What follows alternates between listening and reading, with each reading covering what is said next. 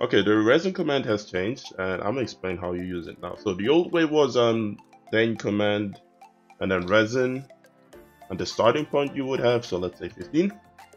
This has changed now. The way we're gonna do it, by the way, you can use R instead of resin, is set the starting point, which will take 15 again, and let's say 135 for whatever reason, right? And that's what you set, and you schedule the mentioned reminder. So if you do /then command R again, it will show you based on your starting point, which was 15, these key values as to when they will be reached. So 20 resin in 40 minutes, 120 in 14 hours approximately.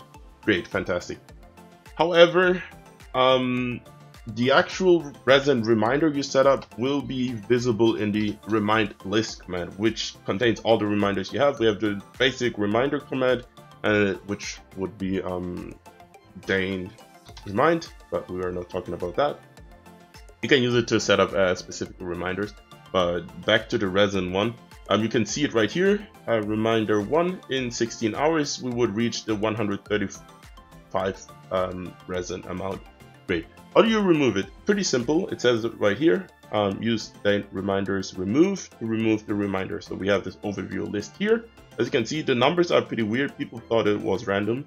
It's actually not random. It's based on the ranking it is in our reminders database. So if your reminders goes off pretty soon, it will be highly ranked. If it goes off pretty late, as you can see here, the transformer reminder, which is in 6 days, it will be ranked very low as the priority. It's basically a priority list, essentially.